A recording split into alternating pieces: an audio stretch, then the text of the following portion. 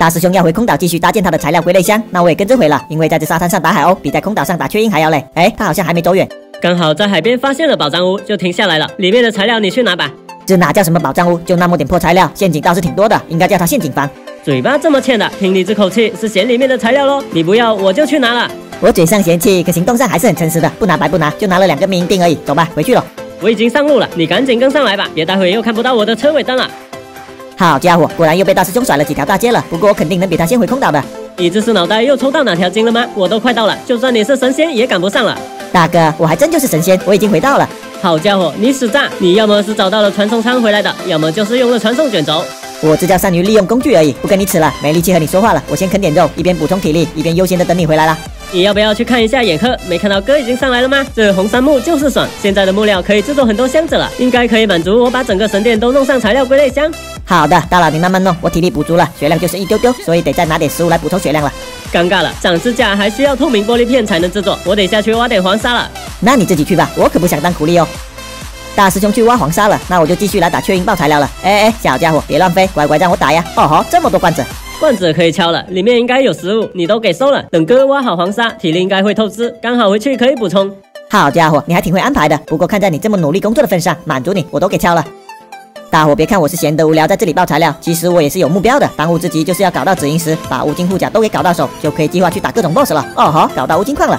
这些你都看不上了，你上次都收了那么多无金块，一个能顶10个了。确实看不上了，要是换成紫银石我就偷笑了。打完雀鹰，玩一下蝴蝶，不知道这小东西能不能出材料的。哎呦，掉落了一堆窗花，这边还有我刚刚弄到的密银炉，跟不要钱似的，但就是没有出现我想要的紫银石啊。运气不行就先歇一歇吧，哥已经回空岛了，还不如来看看我安装展示柜，我觉得弄完应该会挺好看的。来了，你动作还挺溜的嘛，这么快就挖好黄沙了。没错，而且我还发现了石英砂可以直接制作玻璃，也可以用烧制的。但是直接制作的话，2个石英砂才能出1个玻璃；烧制的话就是烧1出1。我现在旁边试一下用土块辅助，能不能把展示架放到箱子上面？可以的，问题应该不大。这还用得着测试的吗？肯定可以的，直接搞起就行了。那好，我把这2个都敲掉，然后就准备开掉了。我先搞好2个样品，现在拿上食物，准备放到展示架里面。以后这箱子里面的东西就归类为食物的。好的，你人长得丑，说什么都对，想怎么安排都行。那就确定按照这个造型来搞咯。接下来我就要大批量放上展示架了。哇，动作还挺溜的嘛，一下子就放了这么多了。没想到神殿还可以这样装修的，看起来很整洁。哎，怎么搞了一半人跑哪了？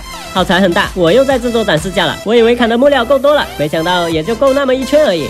奇怪了，我什么时候饥饿度又没了？那又得搞点食物来补一下了。你这种人干活少还吃得多，整天就知道吃，都快成300斤的大胖子了。大哥，我去玩打生物爆材料，要满世界跑的，也是很累的，体能消耗也不少。你现在要干嘛呢？我辅助方块不够用了，要来敲掉这些展示架后面的土块，等一下可以继续拿来用，把后面的展示架给安放好。1圈弄完，我到时候还想在展示架的上面继续弄储物箱，就差不多可以把神殿围成个房子了。OK， 土块又搞了一排，靠这些土块的辅助，把剩下的展示架都装上咯。